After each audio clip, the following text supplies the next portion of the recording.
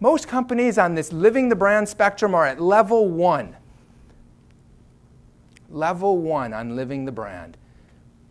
We have it.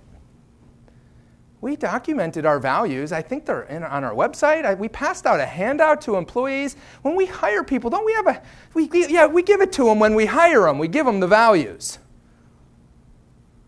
Level 1 companies is the majority. And they're not outbehaving the competition. They're making you all look good. Level 2, we announce it.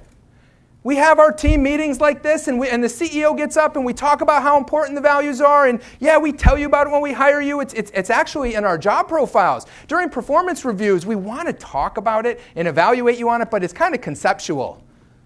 They're just words with some quick descriptions. But it's important, and everybody knows it's important to us. Level 2 is where a lot of organizations are. But the companies you love to do business with, the ones you've mentioned here today, to create that kind of love with an engaged workforce, you have to be at level 3, where we live it every day. That means we define those values with behaviors that guide how we act and how we interact. We don't just tell people about it when we hire them. We take those behaviors and have them rate which ones come most naturally to you and which ones are the least natural to you, and then we talk with them about it.